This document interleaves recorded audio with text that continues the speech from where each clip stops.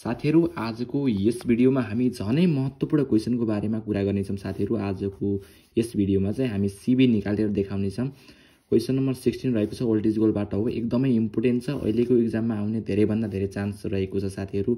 म तपाईहरुलाई हरेक इम्पोर्टेन्ट क्वेशनको बारेमा भिडियो बनाइरहेको छु साथीहरु। हाम्रो प्लेलिस्ट चेक गर्न सक्नुहुन्छ। म जुन तपाईलाई कमेन्ट बक्समा दिएको छु साथीहरु। अब यो क्वेशन गर्छौं। क्वेशन नम्बर 16 क्वेशनले भनेको छ के भनेको छ भन्दाखेरि चाहिँ हामी फेरि क्वेशन पढ्छौं। क्वेशन नपढिकिन चाहिँ कहिले पनि क्वेशन सल्भ गर्नु हुँदैन। To sample each of size 10 of age of student of BBS programme and MBS programme of Tribhuvan university as describe below भनेको छ। तलपट्टि भनेको छ age of student of BBS भनेको छ, age of student of MBS भनेको छ र यहाँ डाटा दिएको छ। यो कुन डाटा हो? यो इन्डिभिजुअल डाटा हो है, त ख्याल गर्नु होला। यो इन्डिभिजुअल डाटा हो, यो पनि इन्डिभिजुअल डाटा हो। अब कन्टिन्युअस डाटा भने कस्तो डाटा हो? यस्तो डाटालाई कन्टिन्युअस डाटा भनिन्छ, जुन 600 देखि 800 800 देखि 1000 यस्तो दियो भने यो कन्टिन्युअस हो। यो चाहिँ हाम्रो चाहिँ इन्डिभिजुअल हो, इन्डिभिजुअल डाटा हो। अब हामीले के मान्नुपर्छ? यसलाई एक्स मान्नुपर्छ, यसलाई हामीले वाइ मान्नुपर्छ, त्यसपछि हिसाब गरिन्छ है त साथीहरु। अब सबभन्दा पहिला तपाईले के गर्नु होला भन्दा यहाँ हेयर लेख्नु होला, यो नछुटाउनु होला। अब के गर्नु होला? सबैभन्दा पहिला हेयर गरेपछि लेट लेख्नु होला, लेट। अब एउटालाई मान्नु होला age of student, STUDENTS student of BBS equal to x. एउटालाई एक्स मान्नुपर्छ र अर्कोलाई चाहिँ हामीले वाइ मान्नुपर्छ है त। Age of students of MBS equal to why. एउटालाई हामीले एक्स मान्ने हो, अर्कोलाई हामीले के मान्ने हो? वाइ मान्ने हो है त। अब एक्स र वाइ मानिसकेपछि टेबल बनाउने। एक्स यतापट्टि तपाईले स्केलले बनाउनु होला, मैले चाहिँ हातैले बनाएको छु किनभने धेरै समय छैन। X why. अब एक्स स्क्वायर निकाल्नु पर्छ, अर्को चाहिँ यतापट्टि वाइ स्क्वायर निकाल्नु पर्छ है त। X square निकाल्नुस्। सबभन्दा पहिला एक्स को भ्यालु लेख्नुस्। एक्स को भ्यालु 24।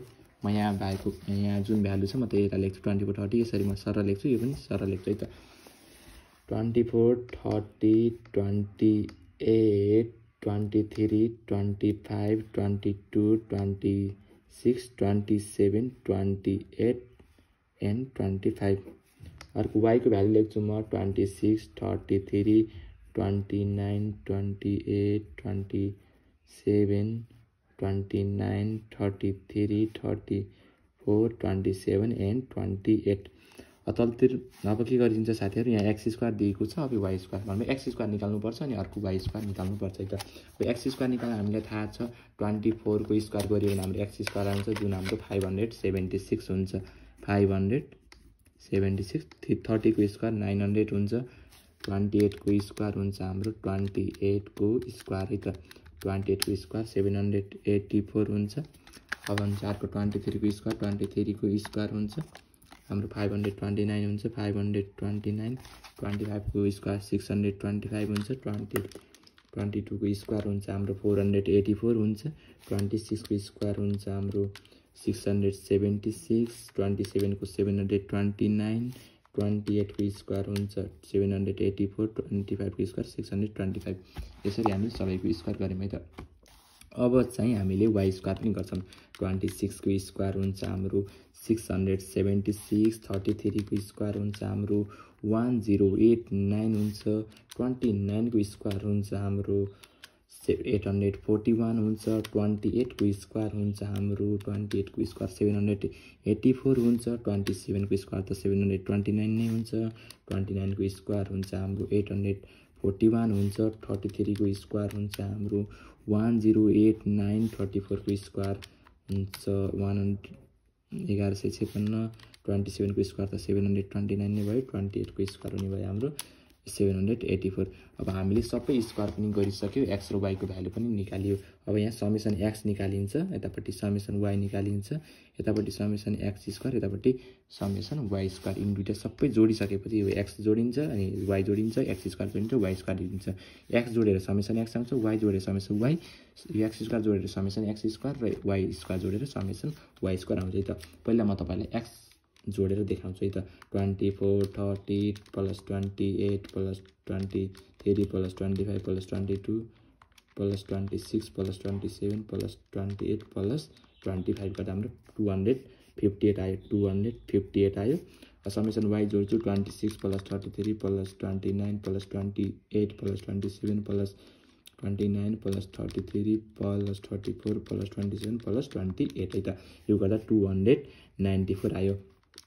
अब चाहिँ म एक्स स्क्वायर जोड्छु x square 576 plus 900 plus 784 plus 529 plus 625 plus 484 plus 676 plus 729 plus 784 plus 625 यो गर्दा चाहिँ हाम्रो 6712 67 6712 अर्को चाहिँ 776 1089 plus 841 plus 784 plus 729 plus 841 plus 1089 plus 1156 plus 729 plus 784 8718 आउँछ है त।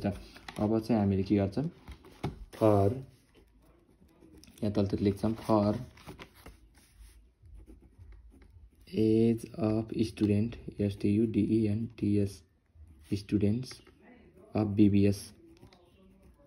BBS x भनेर लेख्छौं र मिन निकाल्छौं हामीले मिन x बार 1 भनेर लेख्छौं x बार 1 भनेको समेसन x बाइ n गर्छौं समेसन x भनेको 258 आयो 258 n भनेको चाहिँ 1 2 3 जोडिन्छ 5 6 7 8 9 10 11 1 2 3 4 5 6 7 8 9 10 10 हुने रहेछ यहाँ 10 लेख्छौं यो 25.8 हुन्छ यो डिवाइड गर्दा अब हामीले SD निकाल्छौं SD को हामीलाई फर्मुला थाहा छ SD इज इक्वल टु चाहिँ SD1 हुन्छ summation x square divide by n minus summation x by n को होल स्क्वायर यो फर्मुला जानिसकेपछि हामीले गर्छौं।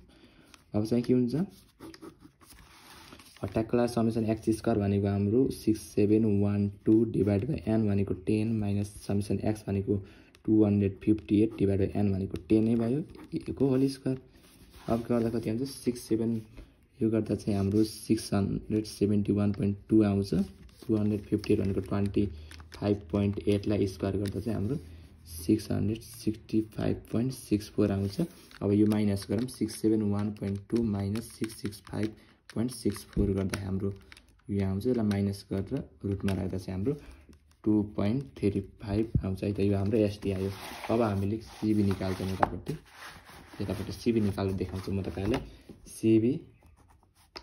CB के हो x को CB हो CB x भनेको हाम्रो फर्मुला थाहा छ SD अनि यतापट्टि x बार 1 इन्टु 100 SD भनेको हाम्रो कति आयो 2.35 आयो x बार भनेको 25.8 छ इन्टु 100 यो गर्दा चाहिँ हाम्रो 2 इन्टु 100 डिवाइड बाइ 25.8 यो गर्दा हाम्रो 9.13 आयो है त यो पर्सेन्ट हो है त जहिले पनि पर्सेन्ट लेख्नु होला। अब हामी निकाल्छौं फर एज अफ यसै गरी निकाल्छौं age of student STUDENTS students of MBS यसरी हामीले अब MBS को निकाल्छौं म BBS को निकाल्यौं अब MBS को यसको लागि हामीलाई मिन निकाल्नु पर्छ यहाँ पनि मिन अब y बार निकाल्यौं x बार निकाल्यौं अब हामी y bar निकाल्छौं summation y by n summation y भनेको हाम्रो 294 डिवाइड बाइ 10 गर्दा हाम्रो 29.4 आयो। अब SD निकाल्छौं SD भनेको चाहिँ अब SD भनेको के हो फर्मुला हामीलाई थाहा छ summation y square divide by n minus summation y by n को अब होल स्क्वायर x लेख्यो अब y लेख्यो हो के किनकि हामीले y सपोज गरेका छौं नि। अब समेसन y स्क्वायर भनेको हाम्रो 8718 आएको थियो n भनेको हाम्रो 10 नै हो समेसन y भनेको 294 डिवाइड n भनेको 10 को स्क्वायर गर्न पर्यो है त। साथै कतै कन्फ्युज छ भने भन्न सक्नुहुन्छ ठ्याक्कै कमेन्ट गर्नु होला। अब चाहिँ 209 यो भयो माइनस 29.4 को स्क्वायर यो गर्दा चाहिँ हाम्रो 7.4 आयो यसलाई रुटमा राख्दा चाहिँ हाम्रो आउँछ 2.72 आउँछ जुन हाम्रो SD को एन्सर आयो। अब हामीले CBY निकाल्छौं यसको CB निकाल्छौं फर्मुला हामीलाई थाहा छ SD divide by x y बार अब અહીં x बार आथ्यो इन्टु 100 है त। अब हाम्रो चाहिँ SD2 कति आयो 2.72 डिवाइड बाइ 29.4 इन्टु 100 है त यो गर्दा हाम्रो CB आयो कति इन्टु 100 डिवाइड बाइ 29.4 9.27% है जहिले पनि पर्सेन्ट आउँछ साथीहरु। अब म तपाईहरुको बुकमा लिएर जान्छु बुकमा चाहिँ के भनेको थियो भन्दाखेरि चाहिँ यहाँ चाहिँ if homogeneity in age of the class is a positive factor in teaching and learning process which of the two groups will be easier to teach. अब दुईटाको सिबीबाट हामीले के निकाल्न सकिन्छ भन्दा कुन पढाउनका लागि सजिलो हुन्छ, जसको सिबी कम आउँछ त्यो पढाउन सजिलो हुन्छ भनेर हामी लेख्न सकिन्छ। यहाँ अब कसरी लेख्ने त मलाई पहिला देखाउँछु है त। देयरफोर सिन्स कसको सिबी कम आयो, यता 9.27 आयो, माथिको चाहिँ 9.13 आयो कि, अन्त माथिको 9.13 आयो, तलको 9.27 आएको छ। अब चाहिँ कुनको कम आयो, हाम्रो माथिको कम आयो अथवा age of student of BBS को कम आयो। BBS class will be easier to teach because CB of BBS is less than MBS programme PRGREM। यति गरिसकेपछि यो क्वेसन पनि फिनिस हुन्छ। यो एकदमै इम्पोर्टेन्ट क्वेसन रहेको छ साथीहरू।